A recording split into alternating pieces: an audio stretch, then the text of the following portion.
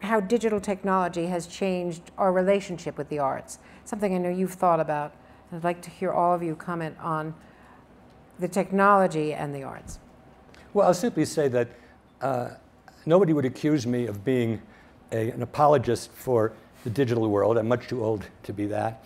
But I do think for the arts, it's overwhelmingly positive.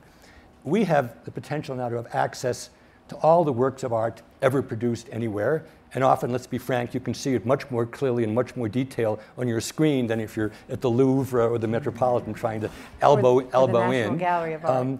More and more these things are productive and active. The Museum of Modern Art has just produced Arts Lab, which is quite exciting. I mean, you can anybody of any age who can manipulate a handheld or a pad can create all kinds of very interesting abstract things and rearrange them. And the Media Lab presentation, I think it was yesterday morning, was the most exciting multiple intelligence thing I've ever seen. This was the Makey. Did some of you see that? Where you had students creating a musical instrument alive in front of us, but there were, when you saw what had been done, there was graphic stuff, there was dance stuff, there was music stuff. So I think it's overwhelmingly positive. Full stop.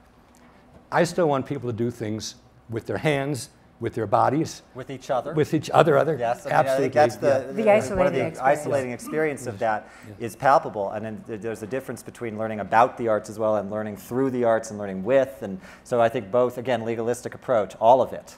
I mean, a huge number of things that can be shared via the internet that are never in history. It's unbelievable. I mean, you can just spend the rest of your life just starting now, and you will just keep going. You just keep going, and that's a beautiful thing. But in search of your, GHP, we need to look at it. And we don't want them to be obsessions. I mean, people spend way too much time, and we again have data on this, either just on Facebook or just in a multi-user game, and they resent it. But they can't break the habit. And I think that's where having some contact with other people. Do you think there's going to be a backlash to that at some point? Because I think I mentioned yesterday, I just worked with the presidential scholars in the arts at a museum, and they said they don't want any more technology. They want to have their moment in the museum because it differentiates so far from what they're normally doing. And because curating is a skill. There is a reason why paintings are hung in a particular way and why we appreciate them in a certain sequence. Yeah, I mean, it's essential to teach kids the importance of being disconnected. You look at the research on creativity.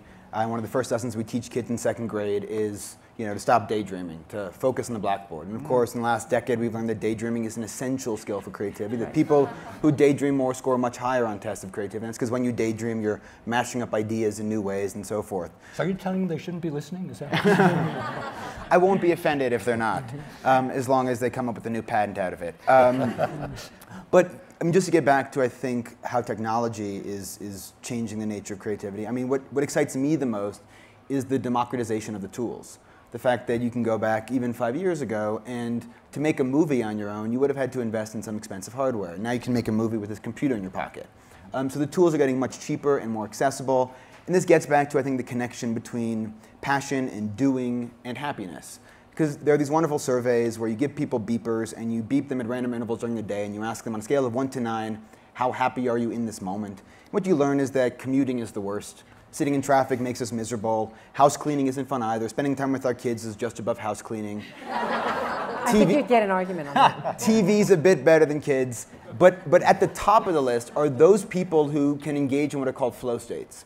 Those people, and just, as Howard mentioned, this doesn't apply to most people, but those people who can have moments where maybe it's knitting, maybe it's painting, maybe it's making a movie on your iPhone, who knows, but when they're fully immersed in a challenging activity, they lose track of self-awareness, they lose track of time, they are fully immersed in the moment.